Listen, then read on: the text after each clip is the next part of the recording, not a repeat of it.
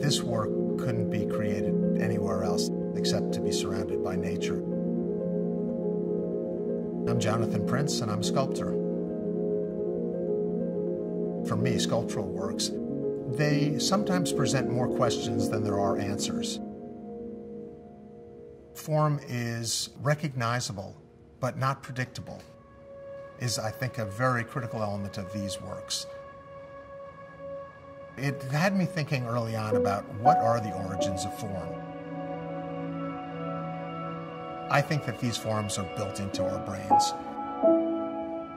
The most basic Platonic forms, Euclidean geometries, are really something that I embrace. Simplicity juxtaposed to complexity.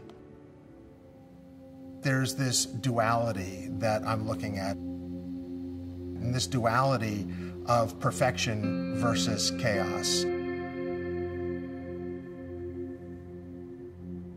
As humans, we strive for perfection.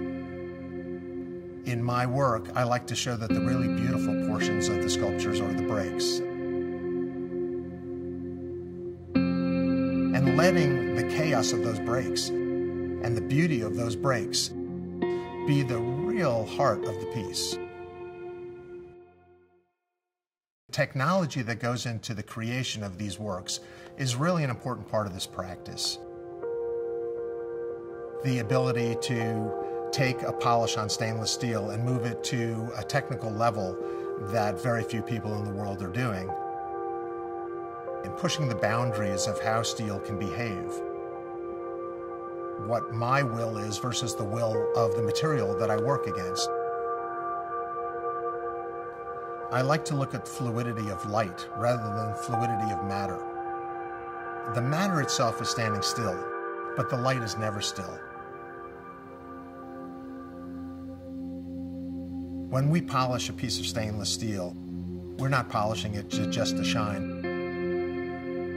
We're pushing the limits to what the human hand can do.